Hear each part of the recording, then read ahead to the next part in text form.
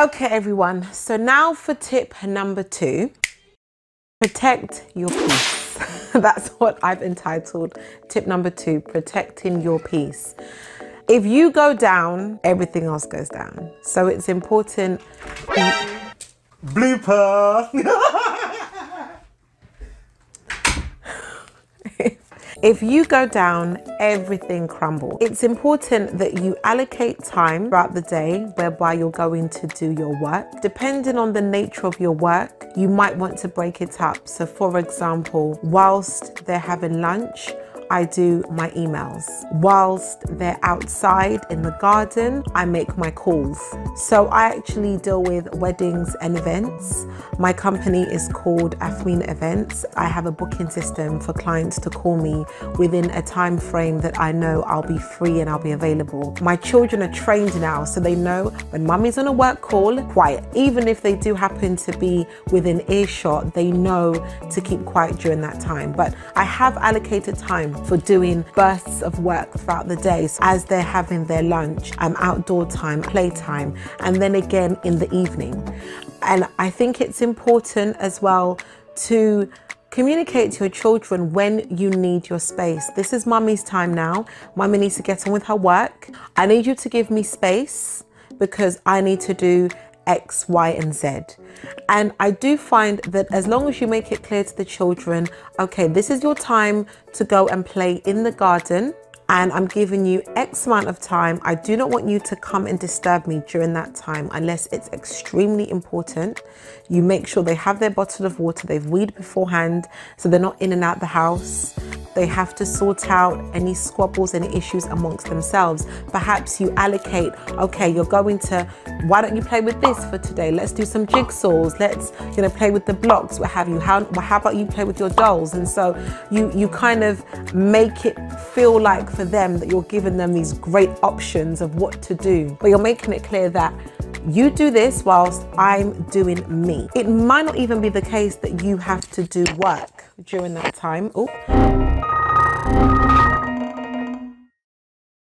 It might not even be the case that you have to do work during that time for work. It might be housework that you want to do. It might just be that's when you want to catch up with your calls, your messages, that it's okay to have space from the children, because what you don't want is to become overwhelmed and stressed out and irritable, and then you start snapping. Then the environment at home is hostile and it's unpleasant. That's what you don't want. If everybody is respecting boundaries and space, and everyone's been given an opportunity to have their own boundaries and to have their space, it just creates a really healthy environment overall. And that leads me on to tip number 3. Setting the right atmosphere. I spoke about the children learning how to give you your space to do what you need to do. That's really important that you teach them that, and that they know that it's not all the time mummy, mummy, mummy. They have to be taught that and they have to learn that. But it's also equally important, I find, that when you are teaching the children, when they're having their allocated time for learning, you are focused during that time and you are not distracted. What I do is I put my phone on silent. Depending on the nature of your job and your work, that may not be possible. It's 2 hours out of the day. Don't call me, don't message me.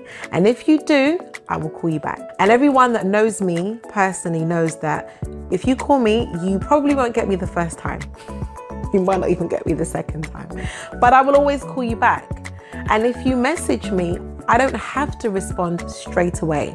I actually have removed the alerts from my WhatsApp. I've removed the alerts from that. I check my phone when I want to, and I sit down and I respond when I choose to. I do think it's fair to the children if you put your phone aside and you focus and dedicate that time of learning to them. That when you're distracted and you're checking your phone and you're coming back to the work and you're checking your phone, it actually drags out the time, and you're not as productive with the time because you're not focused. You walk away from those 2 hours knowing I have given them a good amount of learning time that hasn't been compromised. I don't feel guilty. I know that I've done my due diligence for the day.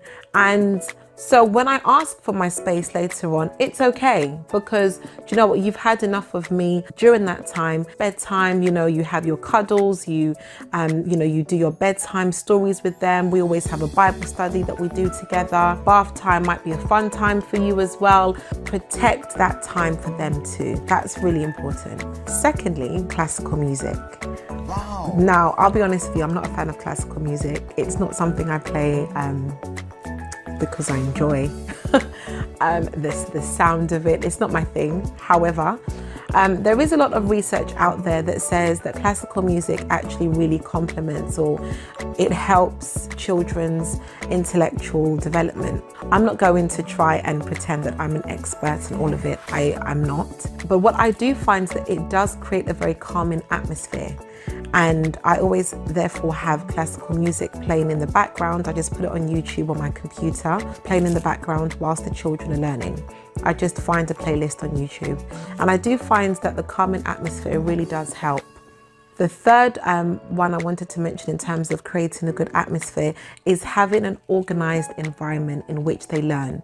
Now, we actually have a dedicated classroom playroom, which is this room, and I also have my office space in one corner of the room, so I can be at work whilst also keeping an eye on them.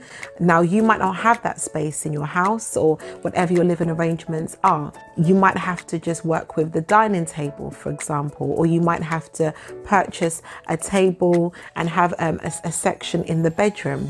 Whatever it is that works for you and your living environment and your living space, do that, but have a protected space, have an area that's dedicated, you know, and it's kept clutter free and it's organized. You know, you have the clear boxes, you know, with things or trays or and what have you, and things are just easily accessible that way when they're organized. And I also find that when you're not operating in an environment of clutter, it just makes it a lot easier for you to concentrate, for you to focus. I don't know about you, but I get really irritable when things around me are a mess. Create something beautiful out of that space, you know, make it an activity, for example, an art activity that you do, whereby you can put certain things up on the wall and, you know, they can really take ownership of that space and it feels like it's theirs. So yeah, that was tip number 2. Was it tip number 2? Was it tip number 2? Yeah, that was tip number 2 and that was tip number 3.